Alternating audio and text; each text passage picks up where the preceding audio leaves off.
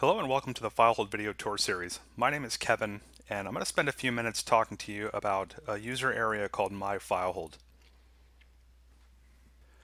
Okay, the first thing we want to do is to log into the desktop application, and you can do that by clicking on this icon here. You can right click this little stack of papers here to go in.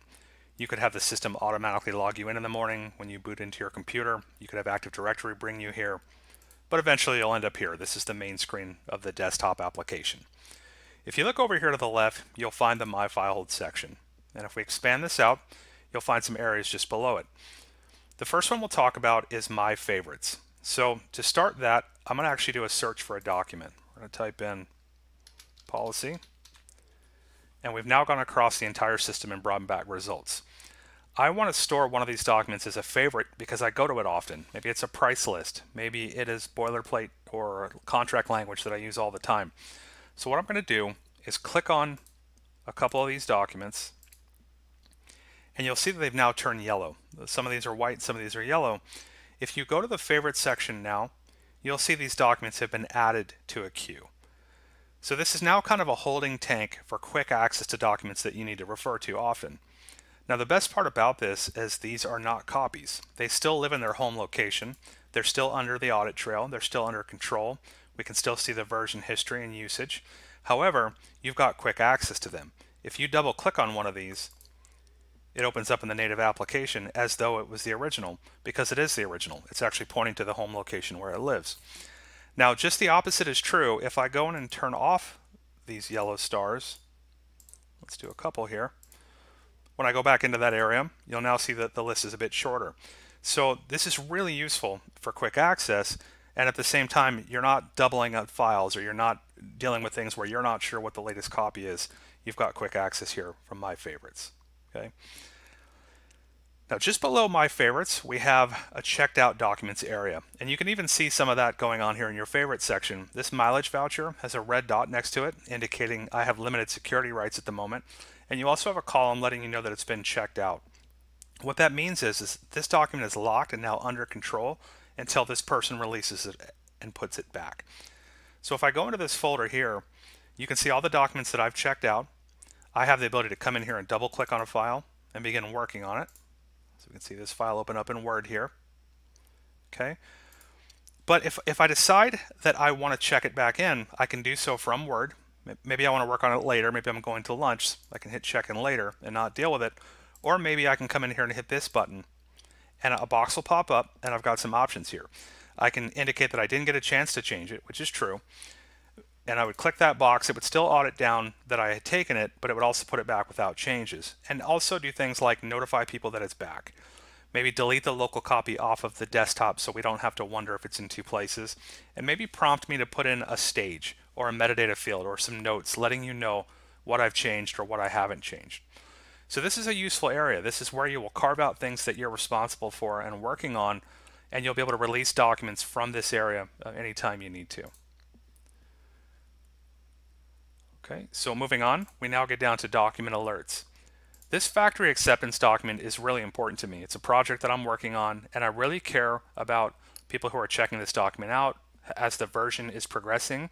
If edits or changes, or if it's deleted, I need to know. So I can actually set alerts on files letting me know if somebody behaves in this file or does something with this file that I need to know. And I can be notified immediately when this happens, once a day or once a week. And I also have the ability to subscribe to individual folders in the same way. So if I go down to a specific file and I right click it, I can say alert me of changes. And it may be hard to see in this video, but there's a little icon letting you know that you'll now be notified at whatever frequency you chose if new content comes into this folder or something is removed from it. So it's a way to gain visibility from a content level, from a folder level, and then also the actual file itself. And you can see that here. Okay, moving further down, we can also set reminders on things. I've got a time card here, and if I want to get paid on Friday, I need to have my time card submitted by Thursday. Now I get pretty busy, so I want to make sure that this gets handled every single week. So if I hit manage my reminders here, I can see that I've set up a rule for time cards. They're going to tell me every week that this needs to be taken care of. I have a drop-down list that says I can set it once into the future. That's pretty useful if you're updating policies. every 2 years, let's say, or maybe annually you want to review something, or twice a year, quarterly, monthly. You can set the frequency of how you would like that to be sent to you.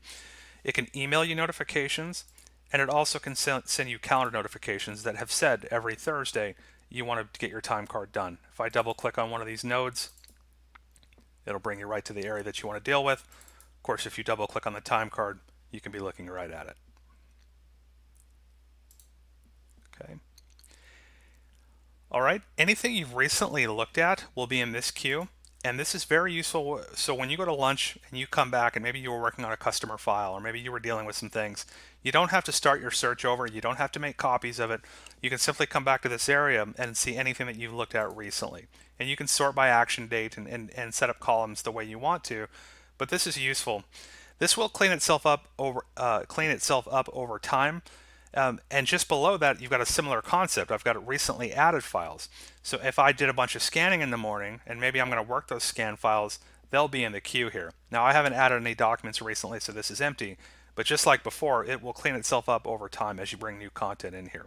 They're very useful, these areas, for when you come back from lunch, or maybe tomorrow in the morning you want to address everything that you've just brought in. This is a good place to do that. Now, you've also already seen a peek of the calendar, but if I click on that, the calendar is actually going to tell you any reminders that you have, any retention or disposition events. So if you set up an archival that says every 2 years something's going to go to archive, stay there for 20 years and then be deleted, some of you will be notified in the calendar area of that. Any workflows that you have will be notified here in the calendar as well. Overdue tasks and so on will all come find you in this area. It's very, very useful. And again, if you just click on one of these nodes, it'll take you to the file that you're interested in dealing with. Okay. The last one is the dashboard. The dashboard is really for your system administrators to come in and be able to very quickly access information that may be important. For example, if I'm updating a new license file and FileHold has sent me a new user count, I can click on this box, and in this tile, it will take me to the appropriate area in admin for me to add my new license file into the system. So we'll let that log into the server here, authenticate me, and now you can see how many licenses we have, what features are enabled or not. Here you can request a license, install a new license file that we've given you, or maybe add or buy more courier licenses from this section. So these tiles are really useful. If I want to see how full the repository is getting, if I click on that, it takes me to the appropriate area that tells me the storage repository location, how much free space we have, what the total capacity is. Okay. You can also see how many sessions are in at the moment. We can come in here and look at a user count, see what rights they have, if they have guaranteed access or not. So again, it's just a useful area. You can get to these places other ways, going through administration, but this is a nice, convenient location to find everything that you're looking for from an admin point of view. And that summarizes the My FileHold section of FileHold. It's a very simple place to go, very user-friendly, and it's a way to get quick access to things that you deal with on the day-to-day. Thank you for watching our FileHold video tour series. For more information about FileHold, visit our website at www.filehold.com or reach out to us at sales@filehold.com, and we'll be happy to answer any questions that you have. Thank you.